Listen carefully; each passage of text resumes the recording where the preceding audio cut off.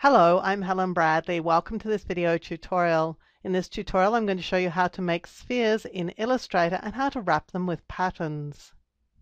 Before we get started with this video tutorial, I'm going to show you how to make two of these spherical shapes. One of them is going to be just a standard sphere, and then I'm going to show you how you can map a design onto a sphere using the same process for creating the sphere, but we'll need to create the design before we do so. We're going to start with the simple sphere and then go on to this one. To start, I'm just going to create a brand new document. I'm just working with a square 600 pixel by 600 pixel document. I'm in RGB color mode and I'll click OK. Now I want to create a circle, so I'm going to select the ellipse tool here and I'm going to hold the Shift key as I drag out a circular shape. I can move that centrally into the illustration, into the artboard if I want to do so. Now I'm going to create a fill for this shape, so I have the fill selected here and I'm just going to go and pick up a fill color for it. Well, let's do this sort of orangey color to start off with, and I don't want any stroke on this, so I'm going to disable the stroke. Our sphere is going to be created from a half circle, so I'm going to click here on the direct selection tool and I'm going to click here on this anchor point and just press the delete key because that deletes the anchor point, and this is giving me my half circle. With that half circle selected, I'm now going to revolve it to create a sphere. To do this, I choose Effect and then 3D and then Revolve. Now when I click the preview on, you'll see that I get the correct sphere the first time.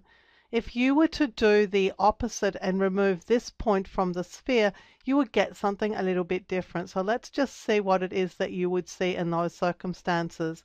If you see this, you've got everything right, you've just got the rotation incorrect. So all you need to do is to change from right edge to left edge. And then you get the rotation that gives you this sphere. Now we're going to have a look here at these options. So if you don't see the options at the bottom, just click More Options. And this allows us to change the shading on this sphere. Right now I have plastic shading. I can choose diffuse shading, or I could choose no shading at all, or I could just go with the wireframe. I'm going to do some sort of shading. We can use diffuse, or we can go ahead and use plastic. Pretty much the same options are available for each. For shading color at the moment we're using black, but we could use something different. So we could go and get a custom color, perhaps a darker version of the orange that we were using.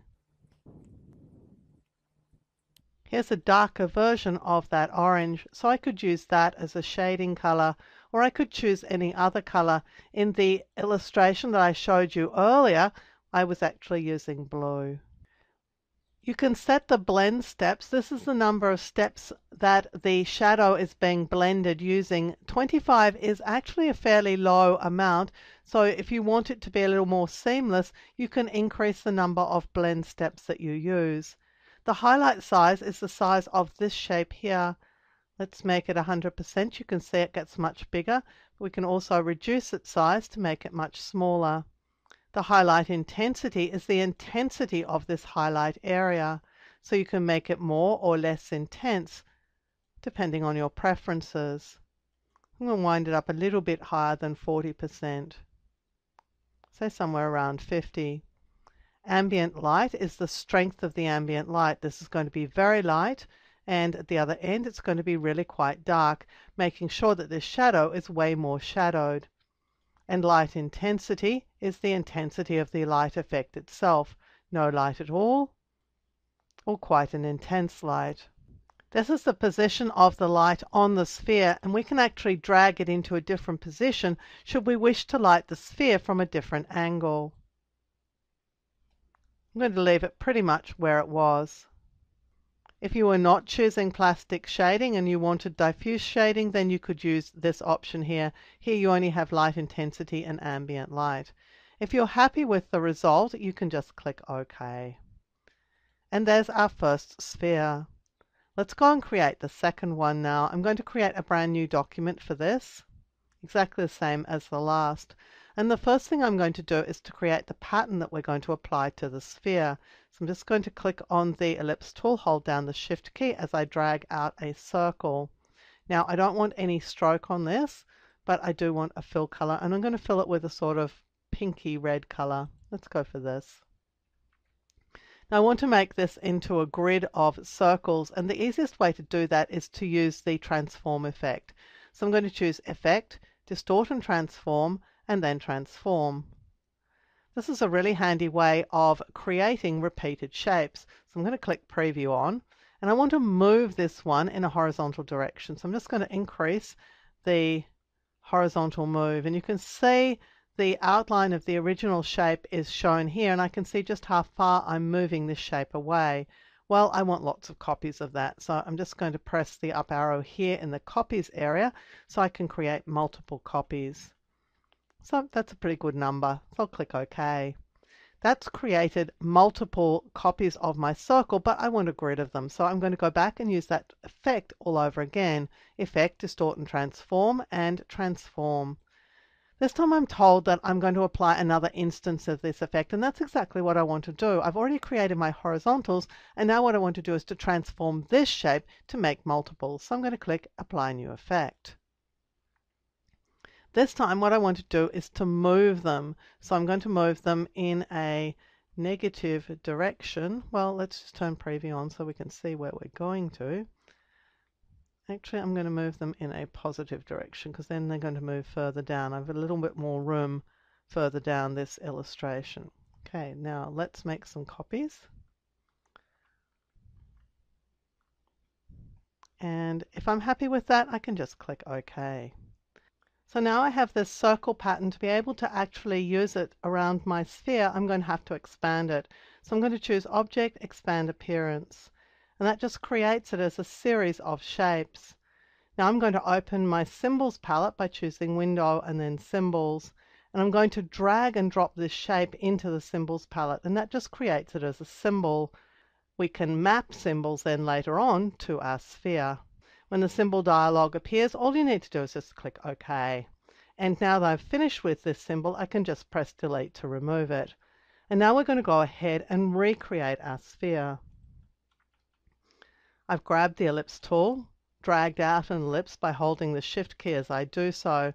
I'm going to select the Direct Selection tool, click on this point here and press Delete to remove it. And then we'll go ahead and rotate it with Effect, 3D, Revolve. If I turn on Preview, you'll see that it's revolved correctly this time. Now to map the design onto our sphere, we're going to click here on Map Art. There's only one surface here for us to worry about, so we don't have to choose our surface. But here is access to our symbol library, and here at the very bottom is the symbol that we just created. And it's now partially mapped onto the sphere. So what I'm going to do is just to position it over the entire mappable surface. Now if I drag it out to fit, it's slightly elongated, so I could actually make it rounder and squatter. Any area that's outside the mappable surface is just discarded. Now we get a couple of options at this point, and really what you want to do with your sphere is going to determine what you use at this point. I'm going to turn on invisible geometry because what that does is it drops out the pink color as the sphere and just gives us the mapped art.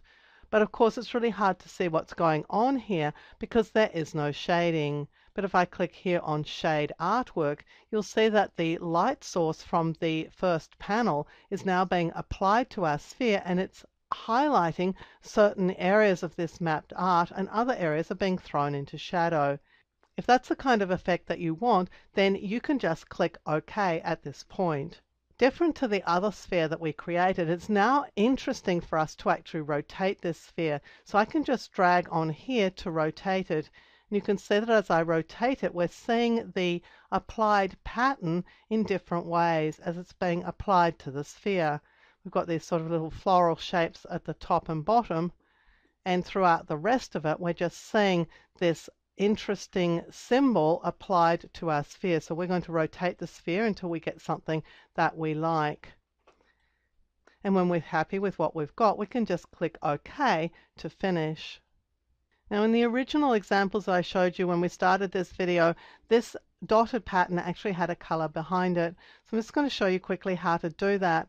I couldn't do it with this particular design because the pink dots and the pink fill for the circle would have just given me a pink circle, so you wouldn't have actually seen the result.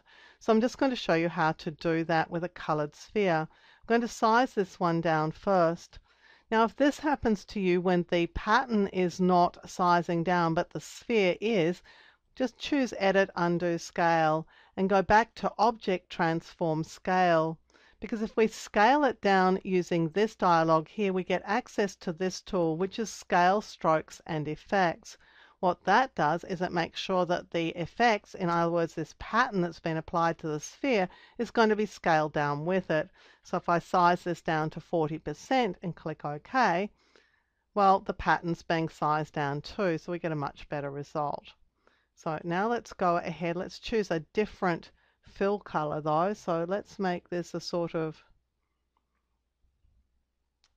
well, let's make it this red color. Let's go and get our circle.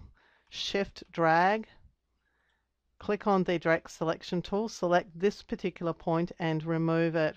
And now with the shape selected, we're going to rotate it with Effect, 3D, Revolve. Turn on Preview so we can see what's happening, and let's go to Map Art. Choose New Symbol, and then just apply the symbol to this shape. If I hold the Shift key, the symbol is going to be sized in proportion, so the dots are going to remain dots. And again, here we can use Shade Artwork, and we can use Invisible Geometry, but that's not really helping us since we came here to get a dotted pattern on our sphere. So I'm just going to click OK. Again, we can rotate this because it's interesting to us to create this rotation where we can see the elements as they've been rotated around the sphere. We can light it from whichever direction we want to. We can also change shading colors and blend steps and do all the work that we were doing previously in this dialog here. But I'll click OK so that we can just go ahead and create our shape from that.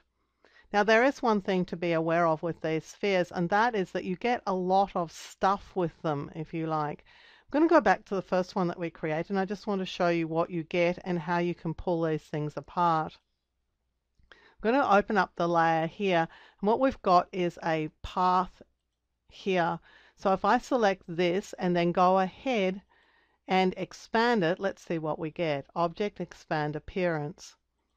If I open up this until we get to the very bottom, you'll see that we've got two clipping groups here. Just going to turn them on and off. This is one clipping group, and this is the second one. And what they are is the front and the back of that sphere.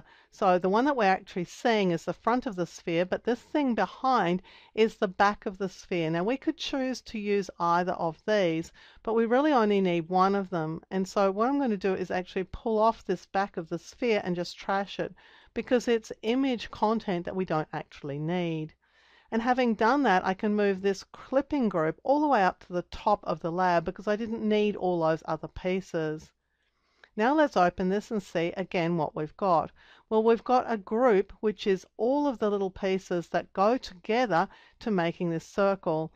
And because I chose a large number of blend steps, there are a lot of elements here that go towards making that blend.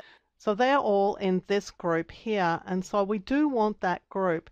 But we can take or leave this clipping path. It's not actually helping us, and if we don't want it, we can just discard it. So out of that rotated shape, what we're really left with is this group here. So again, I'm just going to pull it up higher in the layers palette so we're not left any longer with excess pieces that we're not going to use. This is just the piece that controls this front area of the sphere. And you could go ahead and do the same with these. They're going to have exactly the same elements, except with this one, you won't want to delete the back side of the sphere because that's the elements that are across the back of this shape. Let's just go ahead and open this up. I'm just going to turn off these so we can see what we're looking at. This is the sphere that we're working on here, so I'm just going to hide the other one. Let's go and get it and expand its appearance. And again, we have what we expected to have, which is two clipping groups, one for the back of the sphere and one for the front of the sphere. And if you want this sort of wireframe look-through effect, then you're going to need to keep both these groups. But if you just want this effect with a sort of white fill or a fill that you could create yourself, then you could just turn this off and discard it. And again, we can do the same as we did before and just move these higher up in the layers palette just to neaten things up.